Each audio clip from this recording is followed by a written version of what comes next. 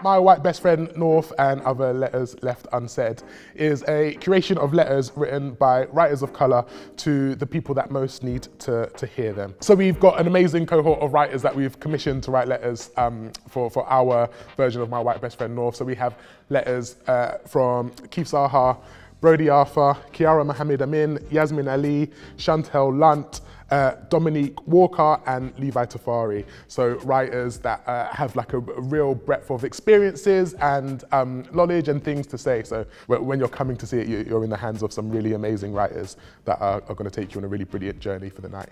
The actors haven't seen any of the letters, so they'll be reading them for the first time live on the night. It levels it a bit for us, so we're all hearing these words for the first time together.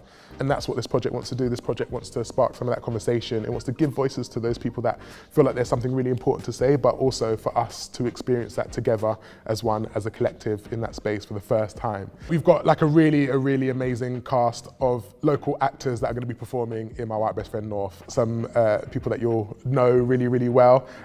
And that's also part of the hook to get you to come to both nights, because you won't know which night they'll be performing on. It feels like those letters are in really safe hands, and it feels like we're going to get really amazing performances, even though they'll be reading it for the first time on the night.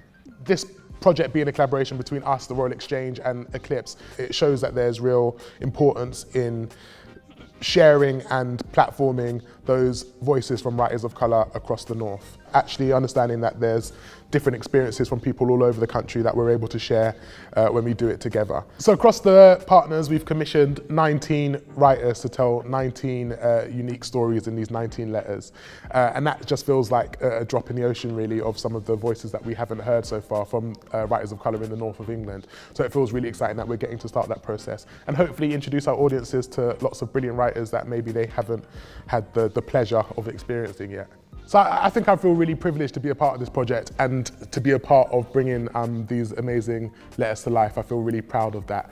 I also just really feel like this is exactly what we should be doing. It just feels right. It feels like this is what we should be doing right now on these stages. It feels like telling these stories and hearing these voices from Liverpool is the right thing to be doing on our stages right now. Liverpool has really rich communities from all over the globe that have settled here in Liverpool, so it feels really important. And I feel really proud that we get to share some of those stories and voices on the stage here.